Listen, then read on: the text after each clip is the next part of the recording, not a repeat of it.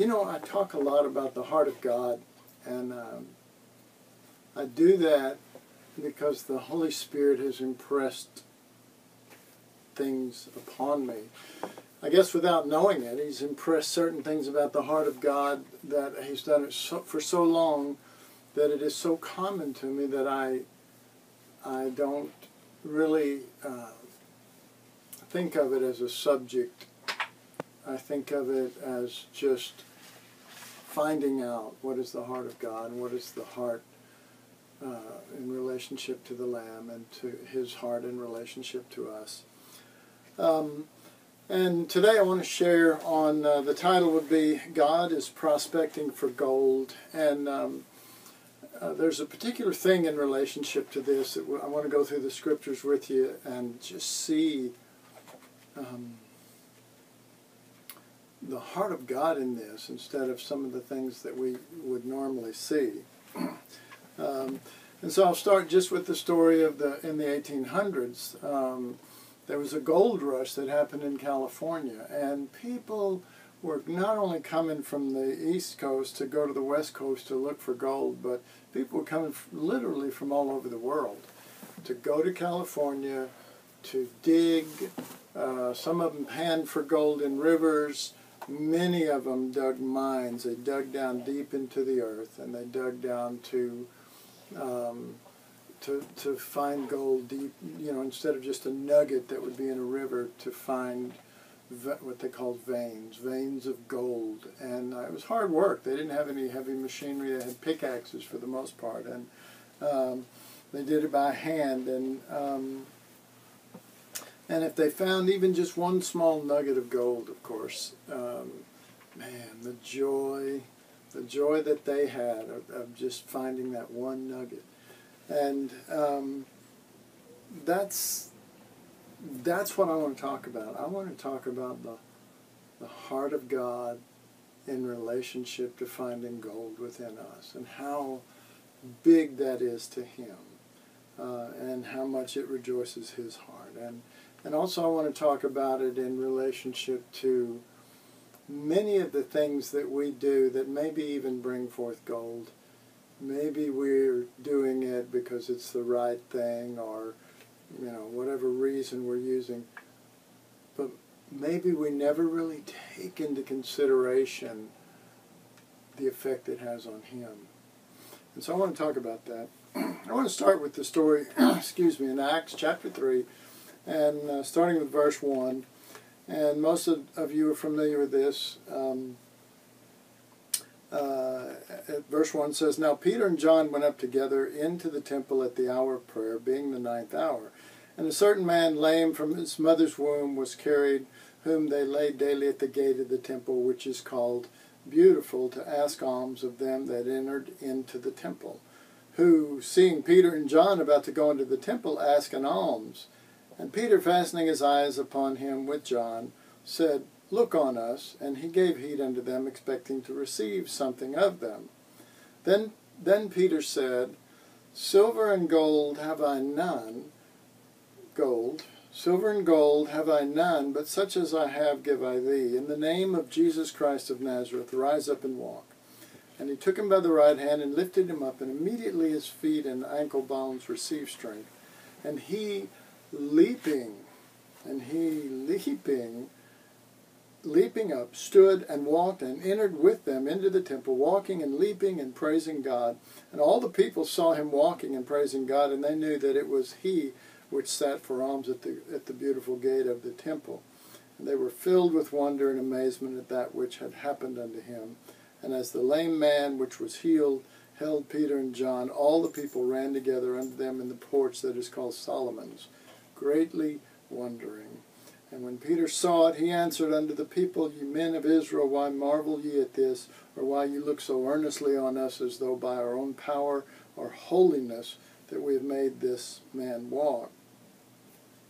So you got Peter and John coming in, and this man asked for alms from them, and he said, I don't have gold. Well, he did have gold. He had the nature of the Lord. He had the Spirit of the Lord. And so he didn't have those things to give, but he had that heart that would touch somebody that most other people wouldn't touch or think worthy of anything, and release that gold. And God saw it, and the man was walking and leaping and praising God. And it not only healed him, but and this is just another angle of this, but it not only healed him, but it opened the door where he was no longer on the outside of the temple. He was not just a believer in Israel, you could say. He was in Israel, he is in the land, but now he's in the temple. He is in there with the Lord, and he's able to enter into things of the Lord that he could not enter in before. And this gold in Peter released something. And we're going to see that thing all the way through. But also notice down at the bottom as we read that, he didn't have gold, but he had this attribute. And when people came to him and started lifting him up, he immediately said, "Don't attribute this to me. This is gold." And you know, gold in the Bible represents deity. This is gold. This is, you know, there's a saying used to be said, people would go, "Oh, that's golden," or "That's gold." It is, he knew it wasn't him, and he didn't take what was gold and attribute it to brass, or attribute it to something that was lesser, a lesser mineral, as it were. And then also in 1 Corinthians chapter 3, in verse 9, we'll read 9 through 14, and here again this subject of gold comes up, and the temple comes up, and these things that affect the Lord. 1 Corinthians 3 and verse 9, "For we are laborers together with God. You are God's husbandry, you are God's building. According to the grace of God which is given unto me as a wise master builder, I have laid the foundation." So he says, you're God's building. And just shortly after this, he's going to say, you're God's temple, you're God's building, and I have laid the foundation, and another buildeth thereon. And there are other people that add stuff also. "But let every man take heed how he buildeth thereon." And if you'll notice the context, he's really saying, take heed what materials you add to the temple, because he's going to describe it in terms of what materials are you adding. For other foundation can no man lay than that which is laid, which is Jesus Christ. So he's laid Jesus Christ. "Now if any man build upon this foundation gold," Paul is adding gold to your temple, or to the temple of God. He's not just adding Christian things to it.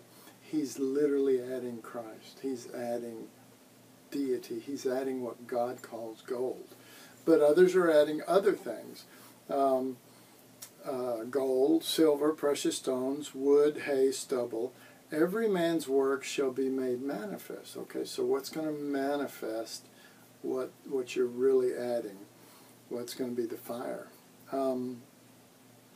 Every man's work shall be made manifest, for the day shall declare it, because it shall be revealed by fire. There's a revelation of gold that comes through fire and loss and hurt and whatever, where the Lamb's nature can begin to manifest through us. "And the fire shall try every man's work of what sort it is." And I think recently I was teaching and I attributed that verse to Revelation, but here it is. It's the kind of work it is. Is it stubble? Or is it gold? Are we adding Christ? "If any man's work abide, which he hath built thereon, he shall receive a reward." So Paul didn't add Christian ministry, and he didn't add doctrines, and he didn't add Christian involvements. He's literally bringing glory to God by adding gold to it. And he built Christ into the temple, which is just huge. And, the question is begged, what are we adding? What are we adding to the temple? What are we bringing to it? And the scripture says that the fire will reveal Christ in you. The fire will reveal Christ. We're waiting for Christ to be revealed. But the fire is going to be the thing that will take away the dross, separate the dross, and reveal the gold. And that's what union with the Lamb is all about. That's where you're going to find the real thing. Then I wrote this down. When God gets gold, it reaches his heart. Remember I was talking about that prospector? If he found just one nugget of gold, he would rejoice. He'd been looking for it. That's what he would give in his life to. Gone up into the hills where nobody was and just live a life of prospector looking for that. And even so, God is prospecting for gold, and he's looking for Christ out of us in that way. And when God gets gold, it reaches his heart in a special way. And I'll just say this. In Luke 15, just consider this. In Luke 15, it talks about the lamb that was astray and brought back to that flock for the altars.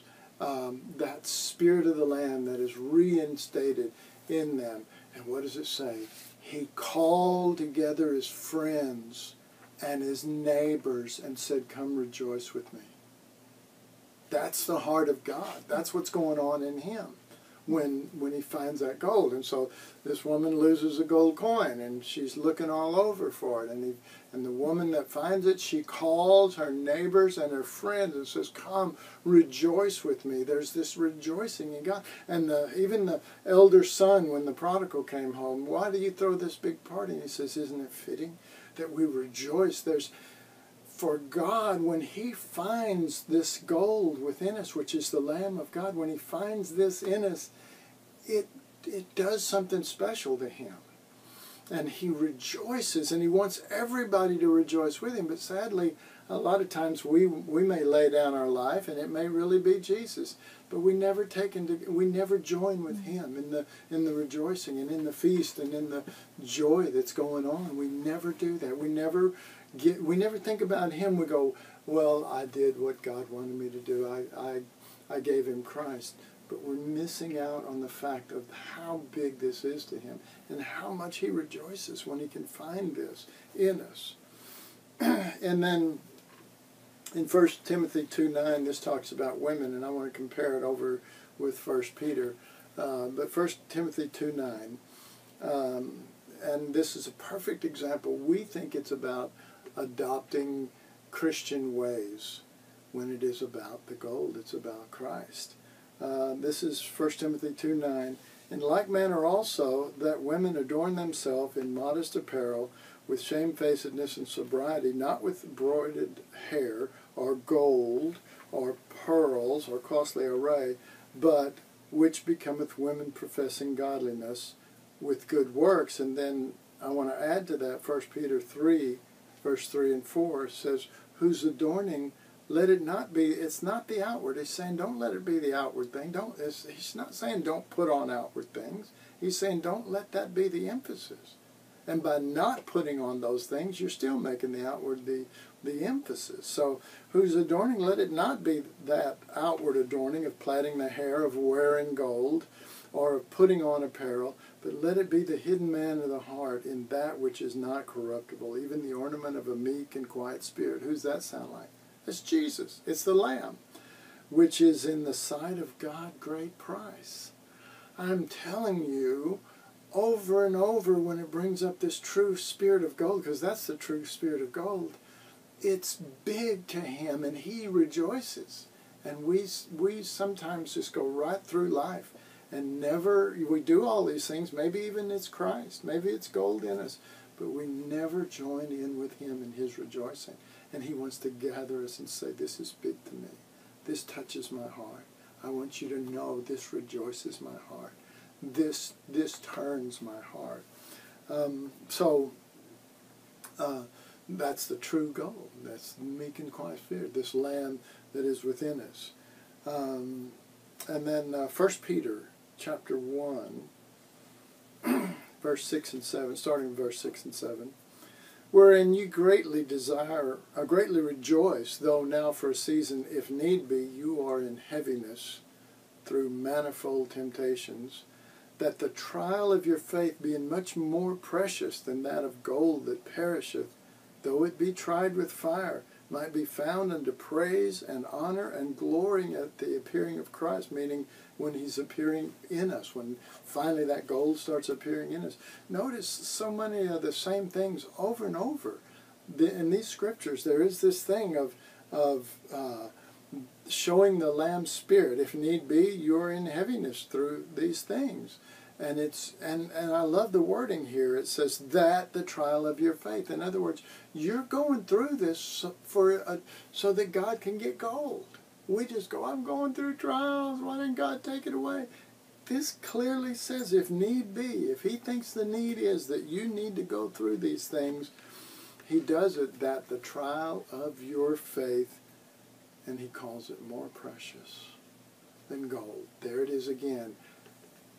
What? Not just let Christ come out of you and say, well, I did it, and praise God. And that's wonderful. There's a whole reality in that. But let's lift it higher to his rejoicing, as it again says right here, that it might be found unto praise and honor and glory at the appearing of the gold, at the appearing of Christ. And then verse 18 through 21, the same chapter. For as much as you know that you were not redeemed with corruptible things, as silver and gold, from your vain conversation or manner of life received by traditions from your father, but with the precious blood of Christ as of a lamb. But with the precious blood as of Christ as a lamb. This is gold. This is precious to him.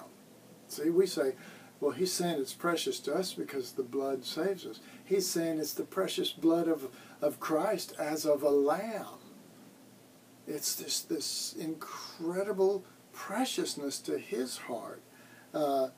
Without blemish and spot, who verily was foreordained before the foundation of the world. This gold was foreordained to be found in us. But was manifest in these last times for you. And the manifestation is first and foremost that he finds that in us, who by him, the Lamb, do believe in God, that raised him up from the dead and gave him glory, that your faith might not stand, but that your faith and hope might be in God. God is prospecting for this gold. He's prospecting to such a degree that he is literally allowing circumstances to happen to us, not because he's not with us, but because he is with us. Because he is prospecting for gold.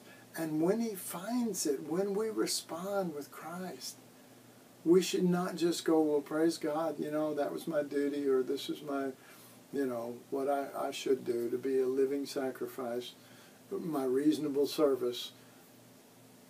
We have no clue that he's going, look, I found something that I love, and I love to see it in you, and I love to find it there.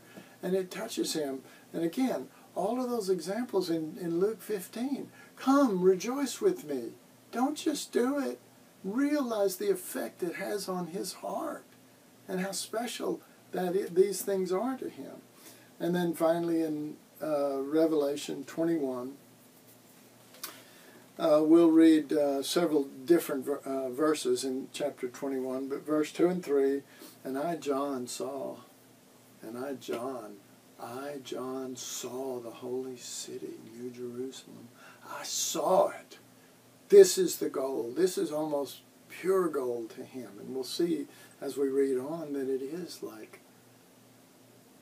pure gold to him. I, John, I saw it, the holy city, New Jerusalem, coming down from God out of heaven, prepared as a bride, adorned for her husband. Back in those days, they wear dresses and all this stuff to look beautiful and whatever, but they would be adorned in all kind of gold. And that's it. See, she's adorned for him. She's like him. She's not just a bride. She's not just the wife of the Lamb. She's adorned for him. It's all about him to her and his heart. And I heard a great voice out of heaven saying, Behold, the tabernacle of God is with men. There it is. You're looking at her. Here she comes. There's the tabernacle of God. And he will dwell with them, and they shall be his people, and God himself shall be with them and be their God. And now, verse 9 through 11. And there came unto me one of the 7 angels which had the 7 vials full of the 7 last plagues, and talked with me, saying, Come hither, and I will show thee the bride, the Lamb's wife. See, this is amazing. I don't want to go into it, but in the book of Revelation, this guy's just dumped these things, and all of these trials are to purify us with gold. Remember all the verses in the different places we've read today. That fire is to bring forth the gold. And guess what's the gold? It's her in his image. It's her coming down, having him in her. And we'll see it in just a second. The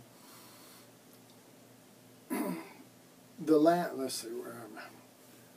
I will show thee the bride, the Lamb's wife. And he carried me away in the Spirit to a great and high mountain, and showed me that great city, the holy Jerusalem, descending out of heaven from God, having the glory of God. And her light was like unto a stone most precious, even like a jasper stone, clear as crystal. In verse 18, and the building of the wall of it was of jasper, and the city was pure gold. And the city, the bride is pure gold, but it's a special kind of gold. It's so great. It is a perfect reflection of his nature and of his being. And the groom is rejoicing in her. It doesn't say, it doesn't give you that. Trust me. Grooms rejoice in their bride on that day. And then verse 21, and the 12 gates were 12 pearls. Every gate was of 1 pearl. And the street of the city was pure gold, the way that they walked, or how they walked, pure gold, as it were transparent glass. And it said that about the walls too. The foundation, the walls, transparent gold. And I saw no temple therein, for the Lord God Almighty and the Lamb are the temple of it. And the city had no need of the sun, neither of the moon to shine in it, for the glory of God lighteneth, and the Lamb is the light of it. And the Lamb is the light of it. So he's seen in her, but here's the thing. Unless his nature is formed in us, then we will be seen. But when his nature is formed in us, then we're gold. It's Christ to him, but it's so transparent that Jesus actually is being seen. And that rejoices the Father's heart. So I just have a few last statements.